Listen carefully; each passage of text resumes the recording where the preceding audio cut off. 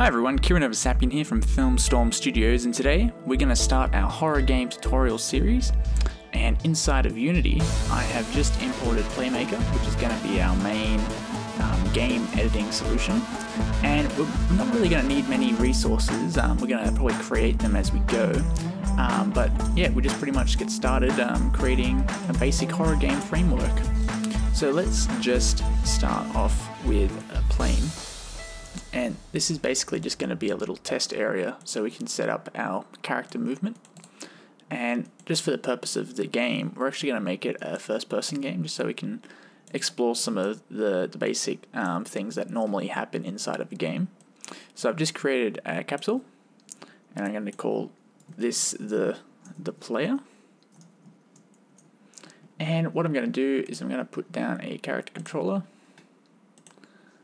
That should be pretty good, and that character controller should be the same size. Yep, that's good. Double check that in a bit. Now we just want to bring the camera and make sure, let's just make it a 0 and 0. That way we know it's perfect. And that. And you can see that this is actually forward here. So we want to make sure that our camera is going to be facing forward. As well as the way our player is going to be facing, because this is the forward direction, and we want to make sure that the camera is facing that direction. So if you make it all 0, 0, that way you can see this is going that way and this is going that way. So that is perfect. Let's just make sure that I think this is actually in the perfect center, and then let's just drag this up, and let's make the X 0. Alrighty, so now we know that this is perfectly in line with our player. And now let us just create a new empty game object. We're going to call this the player base and make that 0. And let's drag our player into that. So that way if you click on the player base, that's perfectly on the floor. And then we want to create a camera base. So it's going to hold our camera, so make that 0 as well, and bring our camera and parent that under it. And then put the camera base in the player base, so that way when we move that all around, it's going to go together. So that should be good. And now we want to create another empty object, and we're going to call this the camera follow.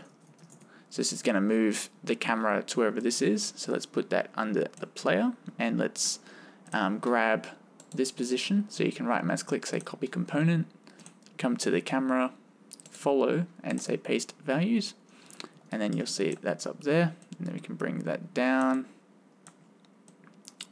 and that should be perfect.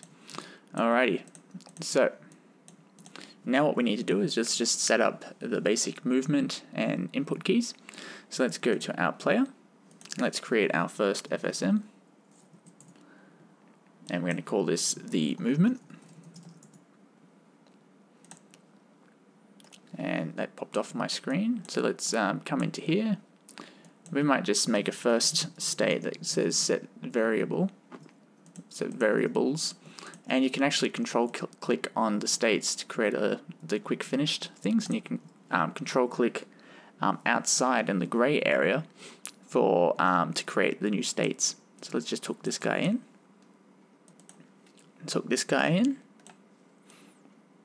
and excellent. So now we'll call this one just the movement. We can expand this later on if we need to. And now let us just say get input. Oh, I think it's actually input, or actually axis. That's right. Get axis vector. So that's going to be perfect. Let's create a new variable. We're going to call this input vector, and we want to grab the input magnitude as well. Let's just create input mag. Excellent. We want to make that relative to the main camera, and let's put a simple controller simple move down, and let's make the move vector the input vector. And now let's see if this guy is going to move. Alright, he's not moving right now. Let's make this maybe 20.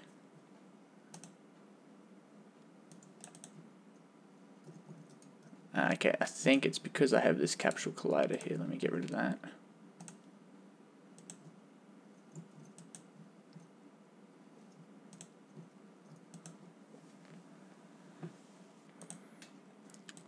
Alrighty, let's test this. So we've got the 20 in there. Alright, let's press forward. Alright, so you can see that it's working, but the camera is not moving with it. So now let's set up the camera.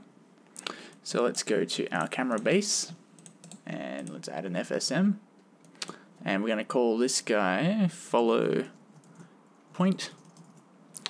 And let's bring up the action browser and we're going to say move towards. That's the one we want. And we want our game object, or we want this object to move towards the camera follow. Never to finish, and let's make the max speed like 60. That way it's going pretty quick.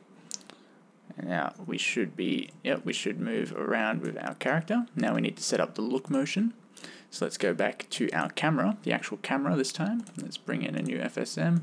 Let's call look around.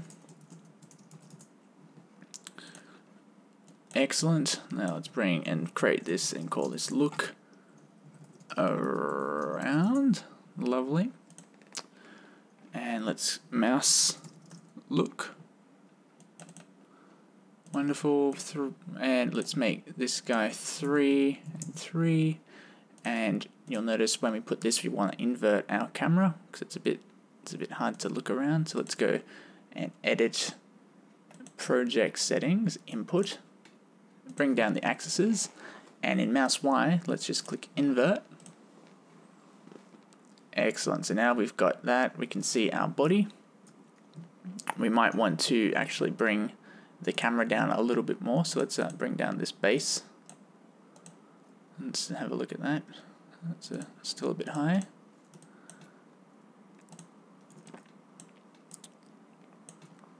And I think actually we want to make this camera, let's just bring this 0, so 2.35.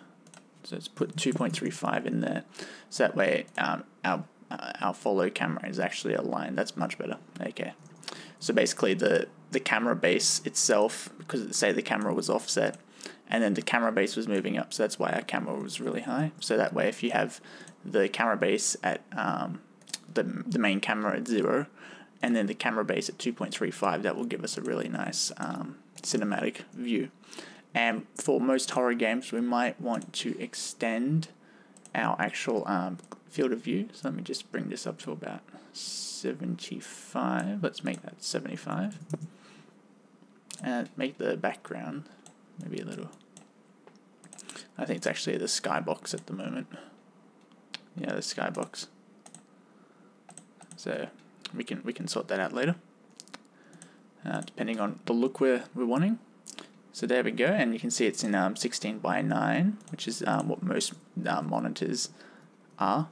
And because 20 does seem a bit much, we can fix that.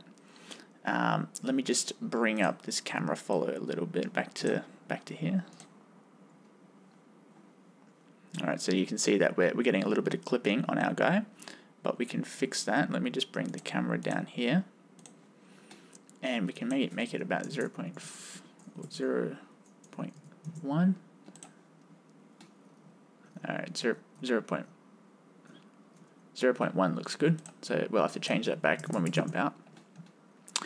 Excellent, and let's actually come back into our camera base, and I want to make this about 100 because the character was running away from us. Now let's go to our movement, and let's actually slow down our guy. Let's make him about 5. It's a horror game. You probably want him to move slow, depending on what you're looking for. All right, so that looks pretty good. All right, you can look up and down. Now let's adjust our lighting because we want to make it a little bit spooky. Let's make it like a darkish color, maybe like a blue. And the thing about horror games, it's mostly actually about the lighting. So you don't want to start with a too harsh a light, and so that way you can actually do stuff with it. So let's come into the light box, and let's use this frame debugger.